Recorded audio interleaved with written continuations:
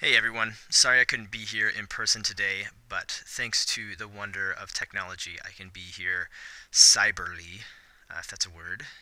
I just made it up. Um, we'll start using it.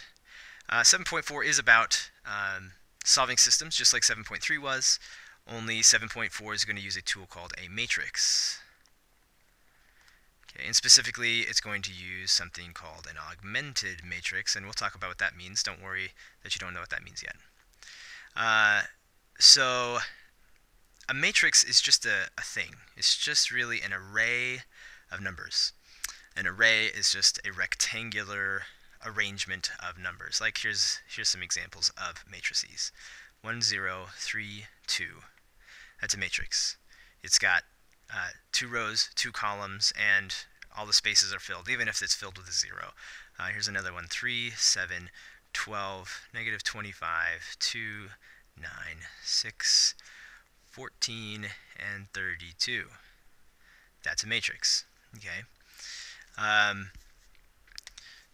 So over here, let's just talk about like your general matrix. Okay. An element of a matrix, an element is a number. If we don't know what the number is exactly, we just say it's a sub 1, 1. The reason why this is 1, 1 is because it's in row 1 and column 1.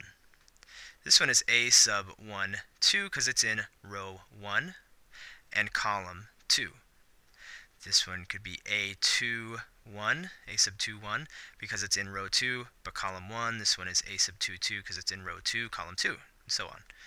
And so on and so on and so on. And so this one here would be in a sub m because we don't know what row it is. It's just the last row, but it's still in column 1.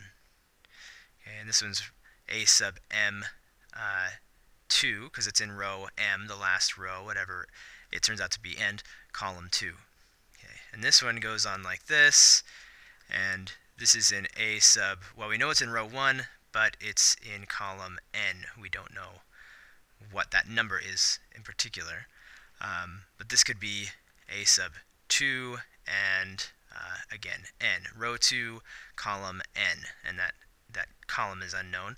And so if we continue this all down, this guy down here in the bottom right would be in row m and column n.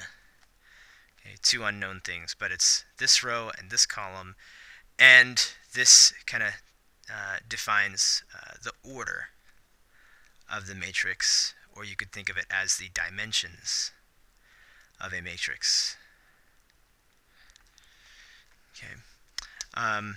So the dimensions of a matrix are defined by the rows, by the columns. So this would be a 2 rows. You go vertically 2, and it's 2 by 2. And this is 3 by 3, 3 by 3. Let me give you one that's not a square matrix. Square matrices have the same dimensions, 2 by 2, 3 by 3, 5 by 5. So we'll do 5, 9, 7, 12, 13, 5 again, 0, negative 2, 3, 4, 5, 6, whatever. Okay, so it's vertically 3 by horizontally 4. Okay, now that might seem okay, I got it, whatever, but be careful because people are tempted to do the horizontal first and then the vertical because that's like how we do x and y, and I wouldn't be surprised if some of you did that. It would be okay. But just remember, vertical first, how tall is it versus how wide is it? How many rows does it have? And then how many columns does it have? And that's what we're looking at there. Okay, so that's what a matrix is. Now we've talked about the order of the matrix, and the last thing I want to talk about in this first video, we'll do some samples in the next video. But in this video, I just want to talk about row echelon form first.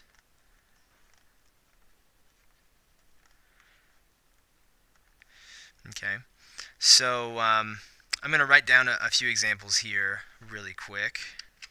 Okay, so there's some examples really quickly. Each of these is in what we call row echelon form. And we know that because we look here at the first row, and the first number we see is a 1. Okay, and then the rest of them can be whatever. Okay, but below that 1, we should see all zeros. Okay, So then we come down to the second row, which should start with a 0. Then we move over, and the next number we see should be a 1. And we do see a 1, and then the other numbers can be whatever. Okay.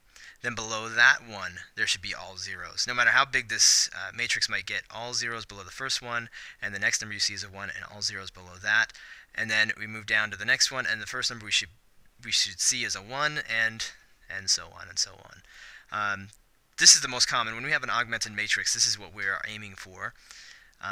But some other ones that are row echelon form but look kind of funny, like this one. This one starts with a 1. The first row starts with a 1, and all below that you see zeros. Okay, when we move to the second row, the first number we see is a 1, and below that, zeros. Okay, here, first one is 1, everything below it zeros. All these numbers are whatever. Okay, so we see a 0 in the second row, and remember, this is okay that it's a 0. It doesn't have to be a 1 next. Just the first number that's not a 0 needs to be a 1. So we move along here in the second row, 1s, okay, so there should be zeros here until we get to the 1, and below that should be zeros.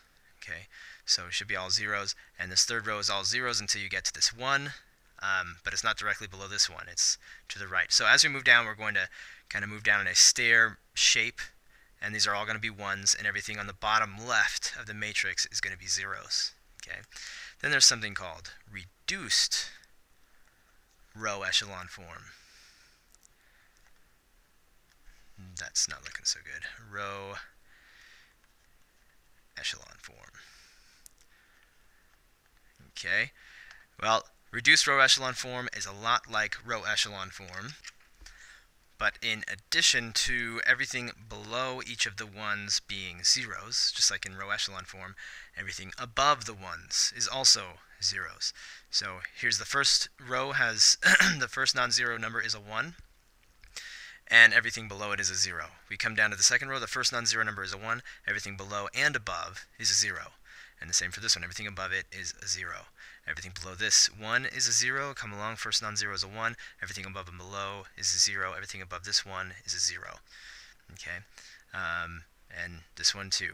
It doesn't matter that this is like 3, 5, 2, whatever, but once you get to the next non-zero number, it needs to be a 1, and everything above and below is going to be a 0, and same here. Okay, that might sound kind of confusing, but it's going to be put to use here in the sample problems in the next video. But we know what a matrix is. We know what the order of the dimensions of a matrix are.